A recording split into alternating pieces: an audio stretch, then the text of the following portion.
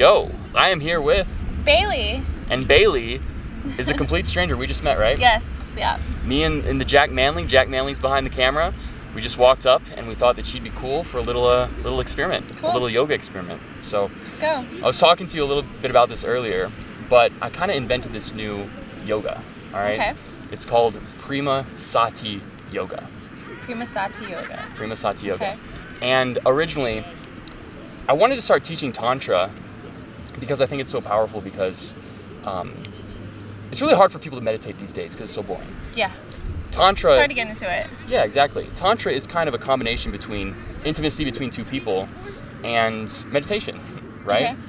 And I started teaching this and then I realized that what I was teaching was nowhere close to Tantra. In fact, it would be disrespectful to call it Tantra. Okay. Right? So essentially what I was... describe like Tantra to me. Like what is like the definition of that? So Tantra, it's tough because a lot of the teachings are pretty secretive, right? Okay, yeah. But it's these different poses and the different mindsets that you do while having an intimate interaction with someone, right? Yeah. So, for example, a common pose is called the yab yum, right? Where I would be sitting cross-legged and you would be on top of me, right? Instead of, you know, normally in this culture, the guy'd be on top and the girl would be on the bottom. And there's this, it's like this clash of power where in the yab yum position, your chakras are perfectly aligned and there's more balance. And so it really goes into a lot of different spiritual philosophies, I guess, right? But essentially all it is you're being aware and focusing on your breathing, right? While engaging in this intimate moment with someone else. Okay. Right? Now, Premasati yoga is different in the sense that there's just so much more to it. I mix a lot of new age ideas with the old style of like Tantra type stuff, yeah. Right? And it's not only about the positions, but it's also about the connection that you build beforehand. I have a lot of different conversational practices that you do. I have a lot of like, I have this one kind of comedic conversation that really loosens things up. And then it's kind of my own type of breathing exercises. It's just from everything I've learned through relationships, spirituality, I've all kind of combined it into this one awesome practice. Cool. Right? So Premasati. So what's the goal? Oh, awesome. So the only goal is awareness, right? Okay. That's what meditation is about. It's about increasing your awareness, being right? Present. Yeah, being present, increasing your awareness, and increasing your consciousness.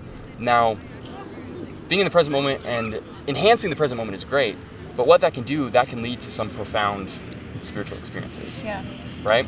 So there's a reason why Buddhists meditate for 50 years, right? Yeah. Because they can have this incredible realization of their true nature, right? That essentially they are not this finite individual character. They are the entire universe just experiencing that character. Yeah. Right? Essentially they are God. They are actually the creator of everything. They've just made themselves forget that in order to have this individualistic experience. Yeah. Right? So that's kind of the nature of spiritual practice, is to get to that place eventually. Okay. Of this great realization of reality and at least complete liberation, because all suffering that you've ever had in your life is due to the fact that you identify as this mind and body. Because if you identify with everything that isn't permanent, you're bound to suffer. Yeah. Because think about it, right? The mind and body will die eventually, right? And if you identify with that, there's going to be suffering. It's easier to think of, you identify with your material possessions like a car, then you lose the car, scratch the car, that caused you to suffer, right? So the idea is non-identification. This is where Premasati is so incredible, is that through this meditation with another person, I believe that you can have these incredible insights much faster. Because essentially what happens is that you can get these techniques make you so vulnerable and so close to the other person that separation between you two goes away. Because right now you see you as a separate entity and me as a separate entity. Right. Right? But the goal, and again, the only goal is really awareness. This is just the fruit of the labor, I guess. And of course, it won't happen today, but with enough practice, essentially you can get to a point where the separation between us vanishes. And all of a sudden you have this crazy experience where you see me and the entire environment as you. Now that might be hard to comprehend because it's beyond thought, it's beyond the mind. Yeah. Right? Does that make sense? Yeah. But essentially you can have, it's like Mario waking up and realizing that he is not just Mario, but he is every pixel on the screen and all the circuitry that is creating the pixels, right? Yeah. Does that make sense? Yeah. And again, it's something that's beyond words. It's kind of something that you have to experience, I Yeah. guess, right? But so yeah, that's kind of what Premasati is about, and I think it's a lot more fun, right? So Prema is, in Sanskrit, it means love, and Sati in Sanskrit means awareness. So it's a combination between, love and intimacy and like awareness and meditation. Yeah. Right? Okay. And then yoga is actually, it's derived from the Sanskrit word meaning, or yoj, which means unity, right? So what yoga really is about, the Western idea of yoga isn't really, it's not traditional in any sense. Yoga really means union. And that's what the fruit of the labor is that you realize the union with everything. That you are not just this individualistic character, you're literally the entire universe. Right. Right? And again, that sounds all woo-woo and like, oh, a cool little fairy tale, but don't trust me about this. You can actually verify this through direct experience. It just takes a lot of work, usually. Right? Yeah, I know. I'm working on it still. Yeah, exactly, right? That's really all that matters, right? Well, I mean, human connection is like the most important thing in life. So I get what you're saying. And and connecting and when taken to the deepest level, you can be so connected that your sense of self vanishes, and you are just everything. Yeah. Right? So that's kind of the goal. And again, probably right now, like nothing crazy like that is going to happen, because if I was going to do a full session with you, a full Premasati yoga session, we would talk about deep stuff, right? Like insecurities, how else do you intimacy, connect? Yeah. So like one thing that I like to do, especially if this got like really intimate, right? We would talk about like those intimate insecurities that everyone has. Yeah. Right? But I guess what we can talk about right now is like, what are some insecurities that you have just when you're meeting like a guy, right? Like just if you were interacting with a new person like me, like what are some insecurities that you have? Damn. You can be honest, because I guarantee you. I don't really know. I'm just not really that insecure of a person in general. Awesome, yeah. Just being honest. Oh yeah, that's awesome. I don't know. I've done a lot of digging in my life. That's really cool. So I knew you were perfect for this video. I've done a lot of soul searching already, so I'm really like sure of who I am. So that's awesome. It's hard for me to get caught up on those things now, That's so cool. At this point. Awesome. Anything that you get nervous about when you're interacting with a new person? Or are you just totally 100% comfortable in this video? I'm sure I'm not. I mean, I don't know. It is what it is. Like, I'm not really nervous, but I guess saying the right things, or maybe the lack of knowing what to say sometimes. Yeah. Man, I don't know. No, I feel you, exactly. Like, that used to be me, especially back in college. Everyone called me the quiet kid, and I was constantly just like looking for things to say. But I guess one of these profound realizations that you can have is that like each little one of this might sound like so woo-woo and cliche, but I mean it on the most sincere level. All these imperfections that we have are actually this vital part of the universe that actually keeps the universe in perfect harmony. Yeah. Right? Because I guess what you'll see is that the universe actually has a certain course, right? It's not some random stuff. Yeah, okay? I know. And part of this course is it's becoming better and better and better and better. Now, people sometimes look at it at the narrow perspective of one lifetime, right? We are raising our consciousness over many, many lifetimes. But the idea is that we have to have all these imperfections, because if we did not, we wouldn't have the context of the perfect nature of reality. Right, Does that make sense? Yeah. So in the future, when you get more and more perfect as a person, you wouldn't really feel that perfection if you didn't get to look back and see how imperfect you were. Right. Does that make sense? Yeah. So you don't know bad unless you have bad. You are bad. Yeah, you don't know good unless you have good in you. So. Yeah, you can't know left if there's not a right, right? Yeah. That's kind of the idea. And so basically the idea is that like everything that we do right now is absolute perfection. It's exactly how it's designed to be. It's the only way that it could basically be. like there is no good and bad. It's just it is what it is kind of thing. Yeah, of course. Everything is actually good. Yeah. It's just the good and bad that we think of is really just preferences that they have some value, but essentially everything is perfection. And so everything that you do or everything that you say I'm going to see it as absolute perfection, right? That's what unconditional love really is. Yeah. You know what I mean? Yeah. So yeah, you don't have to be nervous about anything. You could slap me or punch me in the face, and like I would see it. Oh, that was meant to happen, right? That's how we, as this infinite intelligence that we forgot we are, like designed everything. Yeah. Right? Okay. A lot of woo-woo talk. Let's yeah, I'd say we just start getting into like the actual yoga, right? So first, let's just start out with some normal, like Kundalini type yoga, like individually, right? Okay. And then we can kind of do some partner stuff. So essentially what Kundalini yoga is, and yes, I take various aspects of Kundalini yoga and kind of, I twist it and make it a lot more fun, and I think a lot more beneficial spiritually. Okay. Right? So basically, we'll just do some basic Kundalini yoga to start. And the idea is, it's waking up the spine energy, right? There's this dormant energy at the bottom of your spine. You're opening up these energy channels. Our body is made of this energy, and our channels are closed right now, right? And the design of this yoga is to awaken it, okay? So basic, like one of the common Kundalini yoga postures is, so essentially, yeah, we'll just sit like this, okay? And we put our hands up, okay? And we clasp our hands just like this and kind of point to the sky, kind of like we're like a lightning rod, right? And I'm gonna add my little twist to it. So remember, we want to really utilize like the partner aspect of this yoga. So what I want you to do is we're gonna look into each other's left eye, okay? So this is called soul gazing, and it's a very vulnerable position. It might seem kind of awkward, but the more we get into it, the more that can evaporate that sense of self, right? So the idea is to point this up like a lightning rod, feel like you're a lightning rod, and then on the out breath, I want you to kind of suck your stomach in. So on the out breath, you kind of suck your stomach in and feel the energy on the out breath, the energy from your core pushing up kind of into your third eye area. Okay, so we'll just do like a few of these, probably like 20, okay? So I'm gonna start breathing. You can synchronize the breath with me. Yeah, that's what I would do. Just try and synchronize the breath with me. Okay, ready? So.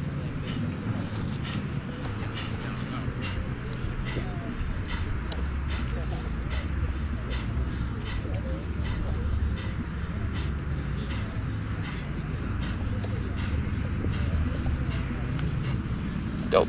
So that's one Kundalini yoga pose. And then another one, right, to really wake up the spine and to get that energy flowing.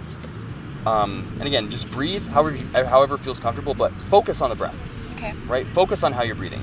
So it's this, I like to call this, I'm gonna come up with names for all these. You can help me, especially for my moves, because these aren't necessarily my moves, but you'll see that my moves can get pretty crazy. So maybe like the cat, the black cat or the arching cat or something like this. So it's like this. I probably inhale, arch the back this way, and then exhale, arch the back this way. All right, so it's really waking up the spine. So we'll do like 20 of these. Ready?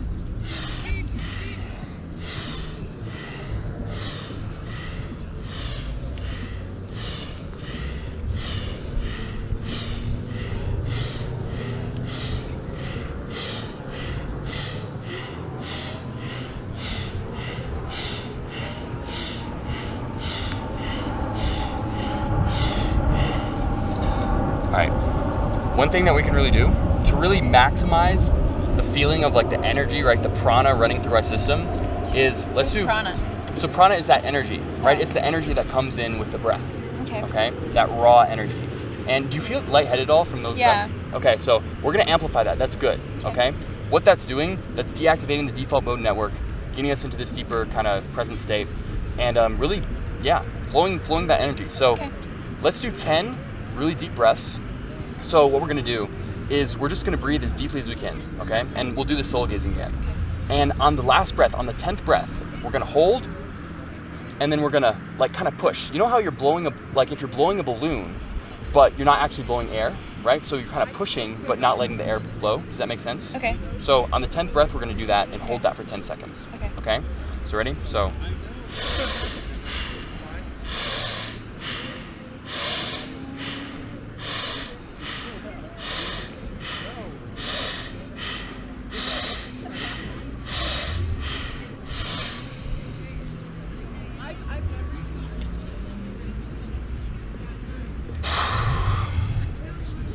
Oh man, feel that? Yeah, lightheaded, for sure. Whoa. Wow. That got me really lightheaded. Yeah. That's what it's supposed to do. Wow. Cool. Okay, cool. Yeah.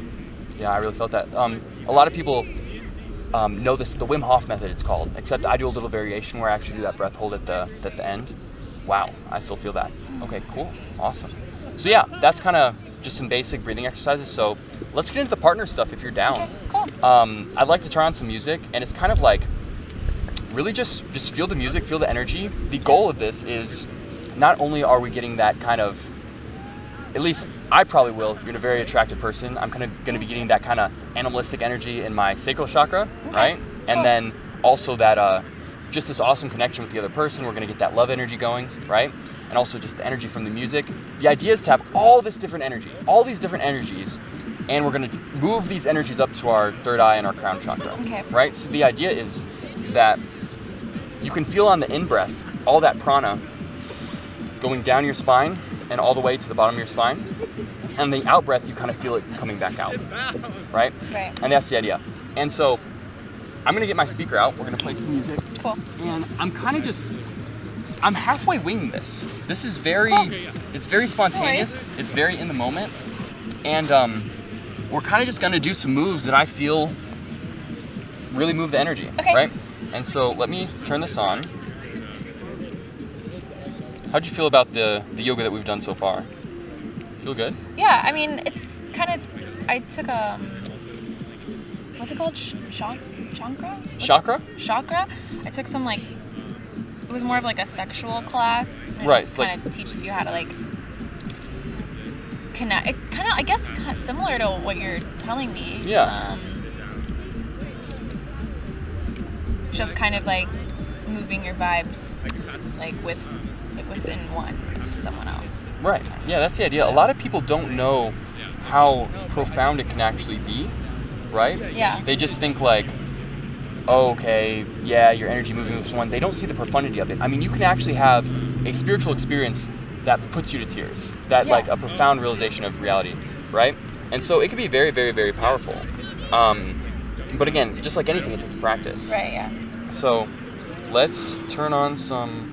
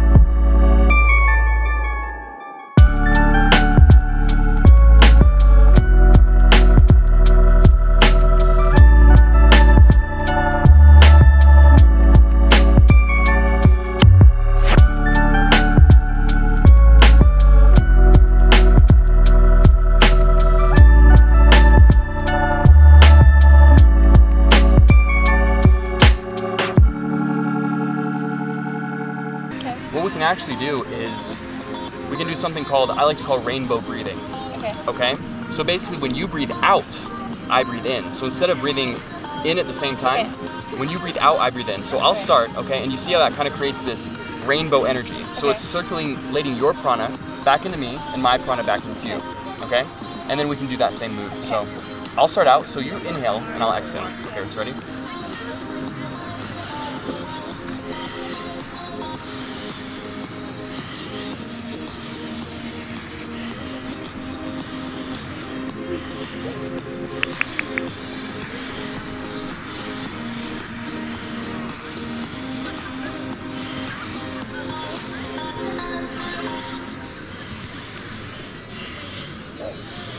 Let's do a break. A breath hold together.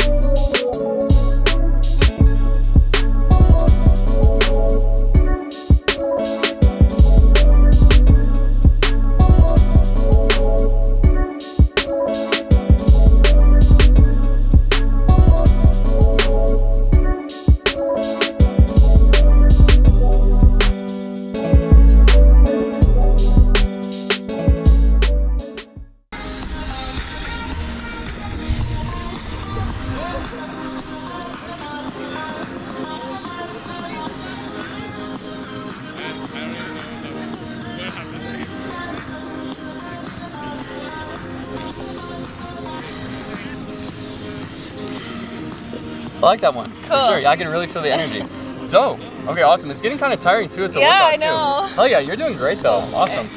So I think that's pretty much it. Let's take a break. But you get kind of the idea, and I think you can really get the essence of the more we were to build a connection, work on that, the more fluid it feels. So is this for like partners that like are like strangers or like partners that are like dating? This is the thing, it can actually be both. So we just did it and we're strangers, right? Now obviously the more we got to know each other, the better it would get, right? And obviously when people get to know each other even more, think about how you could kind of take this to the bedroom, right? It's very easy to see how you could take this to the bedroom and be doing everything that we were doing just, you know, with less attire, right? Right. And then that could be really, really even more powerful. Yeah. Right?